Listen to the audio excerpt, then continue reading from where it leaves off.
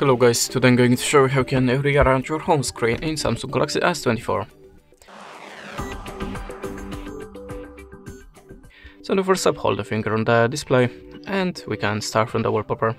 If you want to change the wallpaper, just click on the change wallpapers. Now select your favorite one and click on the done. That's it.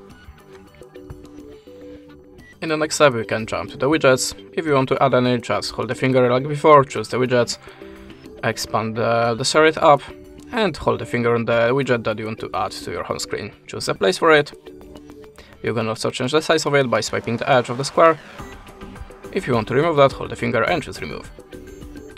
If you need to make a folder, just hold it up and drop on another. We have a new folder, we can add a name of it, and we can also change the color of.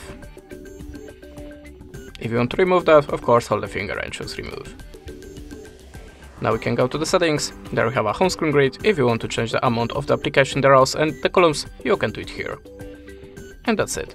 Thanks for the watching, leave us a like or a comment and goodbye.